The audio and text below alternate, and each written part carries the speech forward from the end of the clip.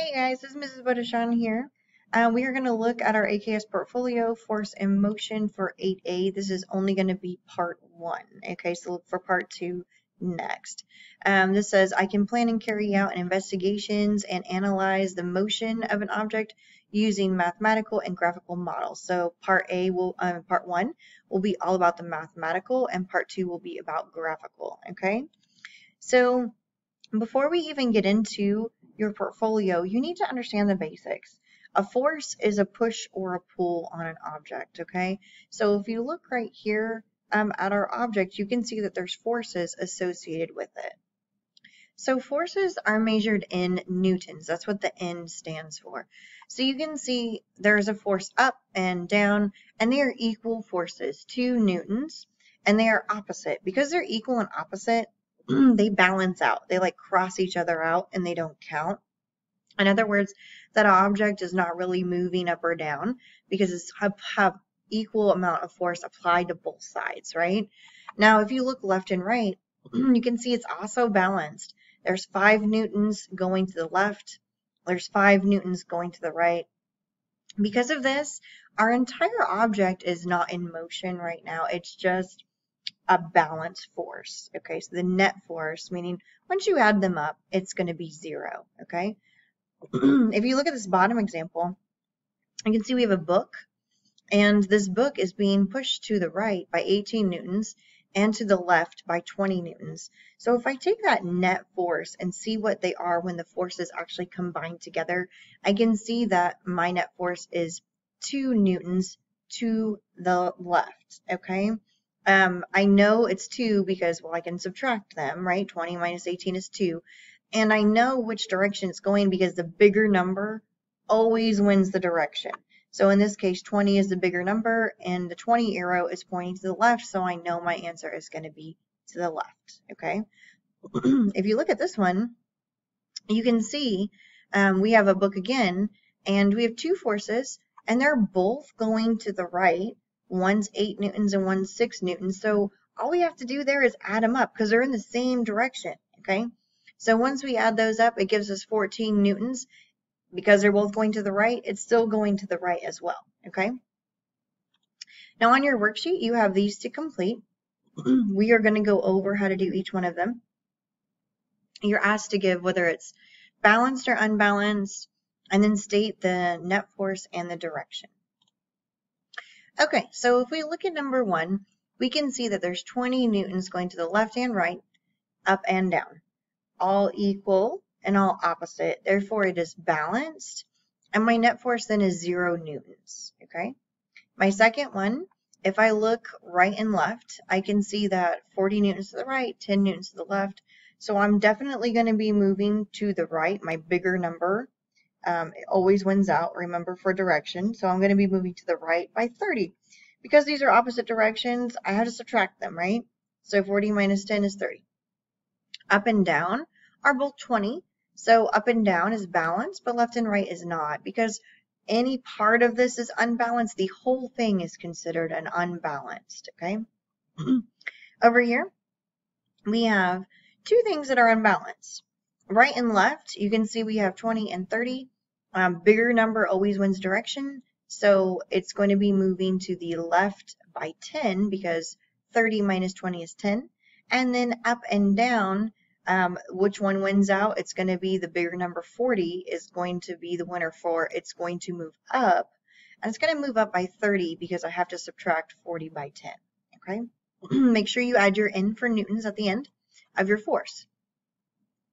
Number 4, you can see right and left.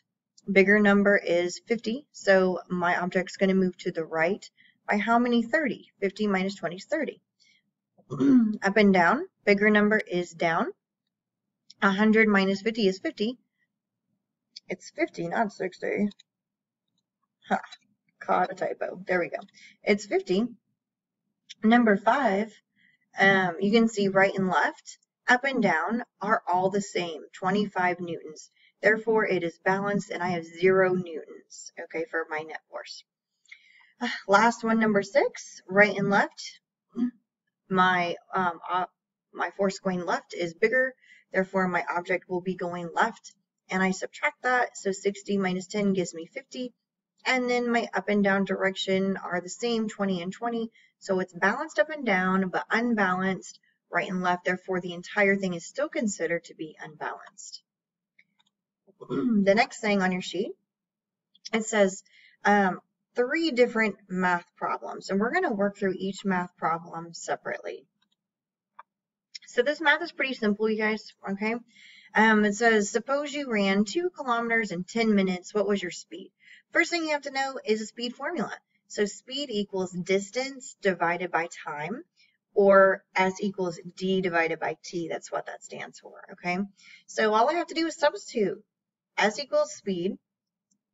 I replace my distance from my equation, 2 kilometers, with the time T, 10 minutes, and I'm going to divide that in my calculator, and I get 0.2. Now, the harder part is knowing how to do your units, because your units will change. Sometimes it'll be kilometers per second, kilometers per minute, meters per second, hour, miles per hour, whatever. But this is the easy way to do it. Watch. We did distance divided by time. Keep it in the same order. Kilometers divided by minutes. Kilometers per minute. You guys see that?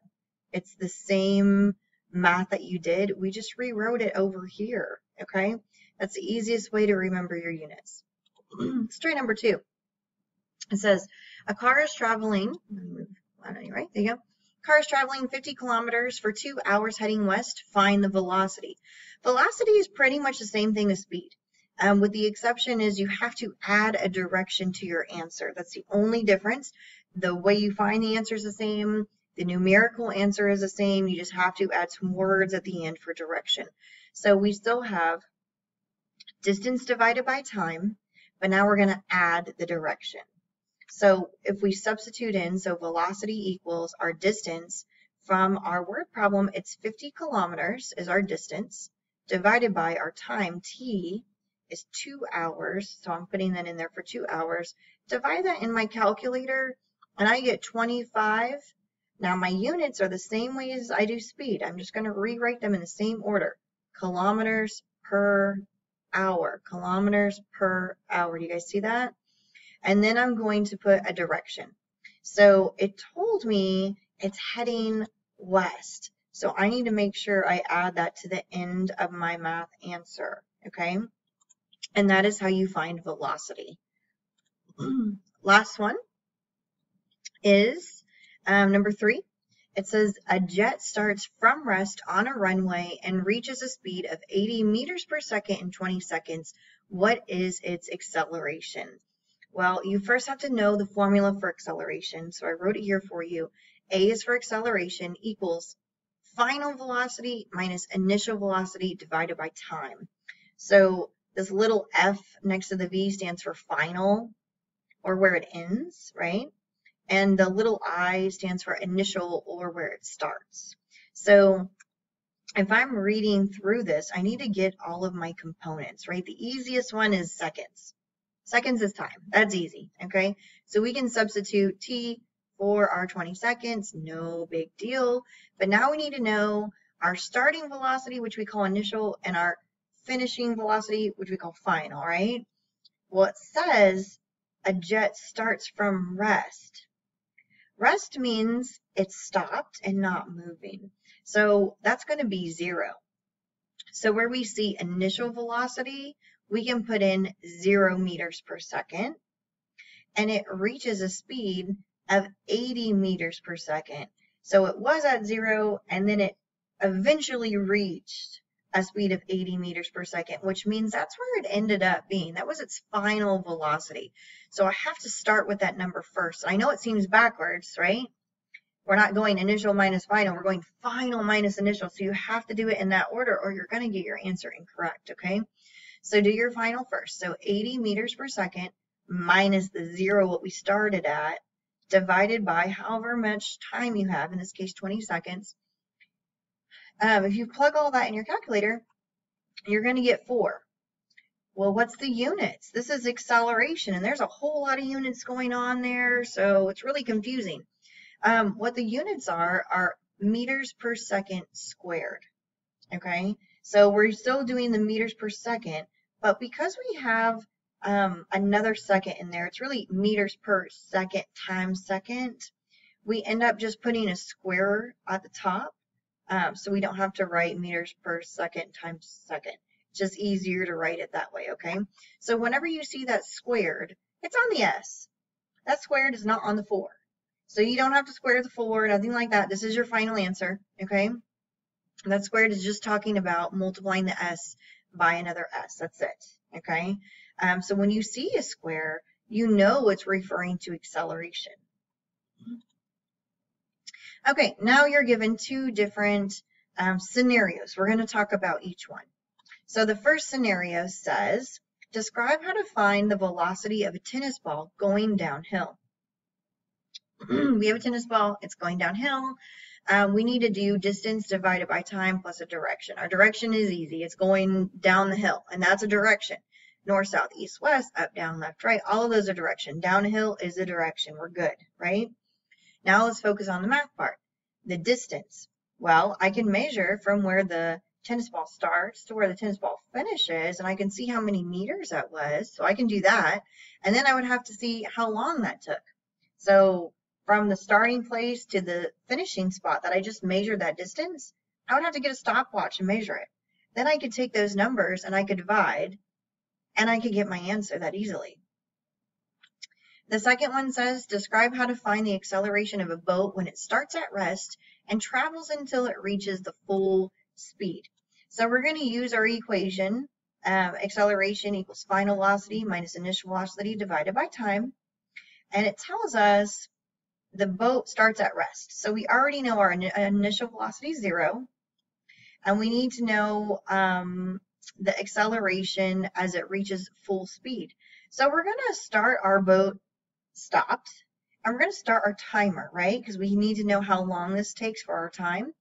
And we're going to start to floor it, right? We're going to go all the way on our little pedal and make the boat go just as quickly as we possibly can, the throttle. And as the boat continues on, as it reaches its top speed, when that occurs and it can't get any faster, we need to stop this timer and we need to record that time. We also need to record how fast that was. So that's our final velocity. So from there, we would subtract our final velocity minus 0, what we started at, and divide it by what time we had. And that's it. Then we would have our acceleration. So this was part 1 of 8A, you guys. Okay, so go ahead and watch part 2 next.